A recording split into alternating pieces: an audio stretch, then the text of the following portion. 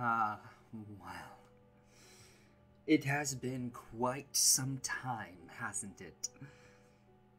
We have been away for much, much too great a time. And I do believe... Why, it's October 19th! And you know what that means. That means we're officially 13 days away from Halloween. I know I've been out of the game for quite a while, but you know what they say. Appearances have to be kept. And a big introduction is always best. Welcome, everybody. Welcome to the return of Fear Itself's Halloween Countdown. 13 stories to fright and terrify, leading all the way up to Halloween night, where we will transition into my other favorite series. But that's for another time, kiddies. Tonight, we will be delving into the dark, disturbing, murky depths of number 13. My fear of water.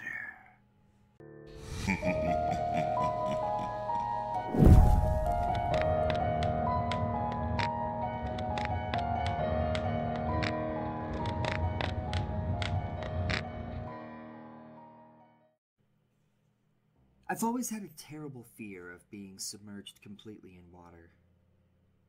Not that I can't swim or anything. My dad made me learn. He said I almost drowned when I was very young.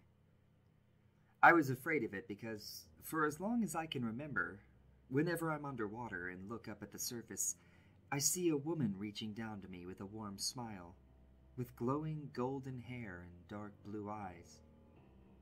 Even if it's just in a bathtub, it always happens. It was just normal for me, but I never got used to it. It was unnerving, but also soothing at the same time. She always made me feel like it was okay. I still avoided it, though, because I was just a kid and it was really freaky. I never told my dad about it as a kid, but I did ask him about my mom. He never wanted to talk about her. Sometimes he even got mad at me for trying too hard to bring it up. It was only recently that I described this apparition to him. He nearly drove into a telephone pole. Obviously, he knew something, so I asked him again about my mom.